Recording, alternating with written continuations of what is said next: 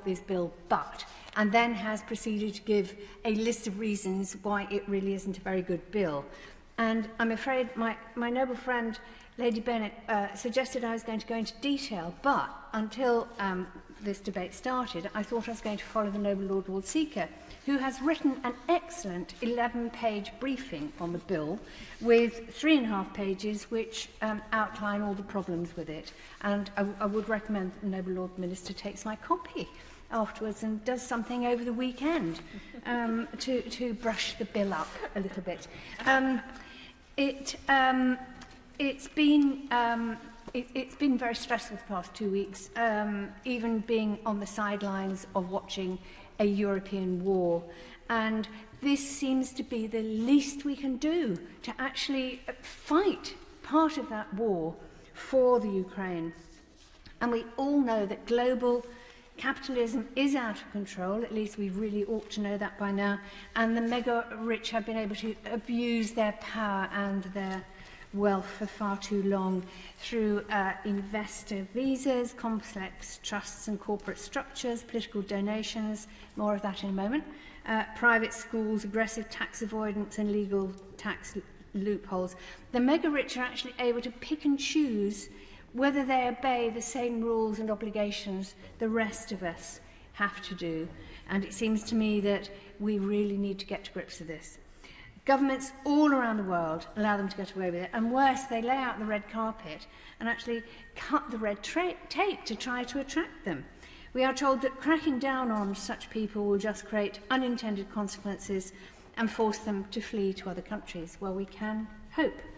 And these problems have been obvious for a long time, and this government has ignored those problems for 12 years in office. So while I also welcome the measures in this bill and accept it's urgent, because of course it's been urgent for quite a number of years, the government has to face the shameful fact that they've dithered and delayed until they've been forced to act by an illegal war. When a hardline version of Brexit was pushed through Parliament in 2020, and remember I voted for Brexit, I didn't realise any government could mess it up to this extent. We had 14 ministers at that time in Boris Johnson's government who had received donations from individuals or companies linked to Russia. Is that the reason why this economic crime bill is so late and the measures in it so limited? And do the £3.5 million in Russian donations in the decade following 2010 explain why we have ignored Russian interference in our politics, why our intelligence services weren't allowed to dig deep into the network of rich Russians and Conservative Party politicians, or why Parliament failed to push forward with the concerns brought to light by the Russia report? And I asked, I think last week, time goes so strangely here, I think it was last week, what do Russian donors to the Conservative Party get for their money? I mean, this is a question that the whole country would like to know the answer to. Is it that money stopping the government putting sanctions on large numbers of rich people who are close to Putin? Do the donations explain why we have fewer sanctions on Russia than the EU or Canada or even Switzerland? There are only just over 300 UK sanctions against Russia, 35 of which have been introduced since the 22nd of February. Before that, so few. And by comparison, the US has sanctioned almost 1,200 individuals and companies, a fifth of which have been introduced in the last 2 weeks. So London is still a playground for oligarchs, for oil barons, and outright financial fraudsters. And, as has been said, it's not just Russians. There are unsavoury elites from almost every country on earth.